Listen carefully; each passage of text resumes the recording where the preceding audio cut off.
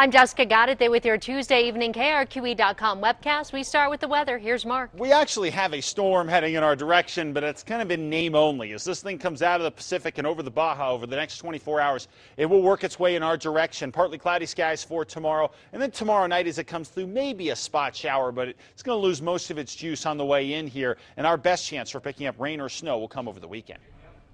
Police say they've busted a prostitution ring that was being run out of an Albuquerque hotel. Police swarmed the Econo Lodge near Eubank and I-40 this morning and pulled out 8 people in handcuffs. Detectives say they've learned about the operation after one of its customers called police saying he'd been robbed. Police won't say for sure if part of this hotel had become a rented brothel over the past few weeks, but they are questioning how an advertisement for an escort service was linked to so many rooms. The hotel manager says the man who rented the room said he needed them for his construction crew. Police are still questioning him.